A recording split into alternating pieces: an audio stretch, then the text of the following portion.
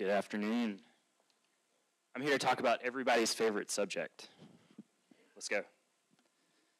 So I think I have a hypothesis, and I'm going to discuss it a little bit more, that we don't think about branching strategies in depth or enough. I'm on Twitter. You can follow me at the DevOps Guru, and I do some DevOps coaching and consulting, so I get to see a lot of this out in the real world. So when I say that DevOps is missing something, one of the key tenets of DevOps is systems thinking, okay? And I don't mean to say that people intentionally forget about systems thinking.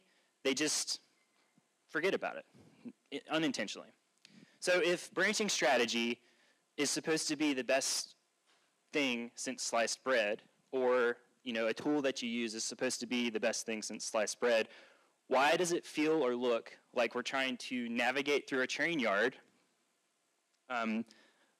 with no knowledge of how to actually navigate through the train yard? We're not a train engineer. We're not a person that works in that train yard.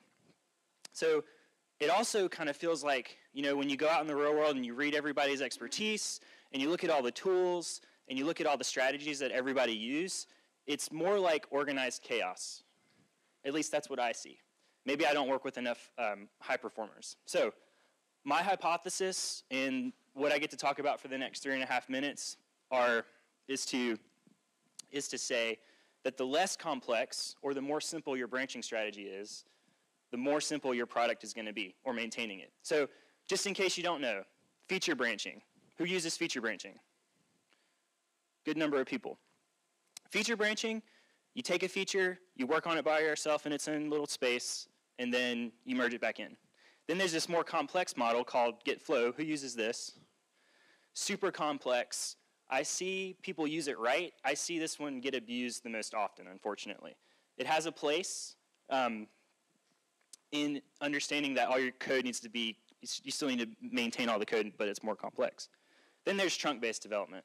So Jez Humble and all of the research that's being done right now emphasizes trunk-based development.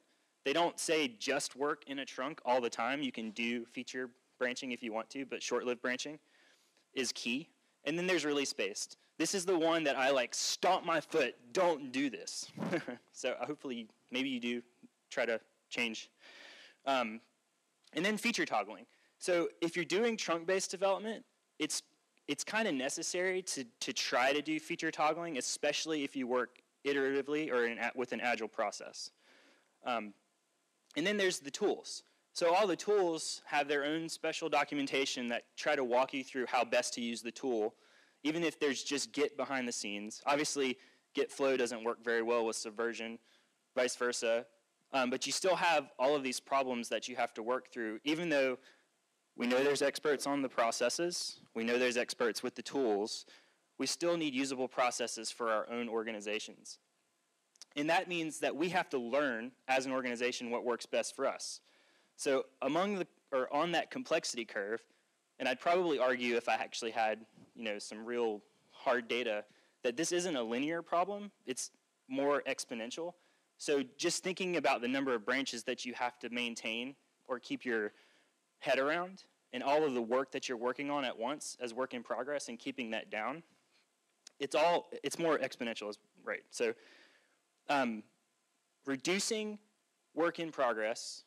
The other problem is if you're using a model where you create a lot of branches, you might be doing work that's not actually going to get out into a production environment, which is a problem because then you're spending time doing something that you might never get back to. Now, with Git, it makes it really easy to do that, but if it's used right, you're going to merge things often. And then, as a group, we tend to be poor multitaskers. So the more often we work together and on fewer things, the better off we are. So all that to say, Yoda asks you to keep it simple. What do I mean by keeping it simple? Keeping it simple doesn't mean that it can't be complex. Keeping it simple just means that everybody knows what's going on. Everybody knows how to use their own internal process the right way so that when it comes time for changes to come together for a release or a deployment, everything works together very, very smoothly. That's how I hope you can be epic with your own branching strategies and reduce the complexity of your product.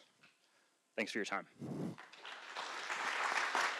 Thank you, Logan.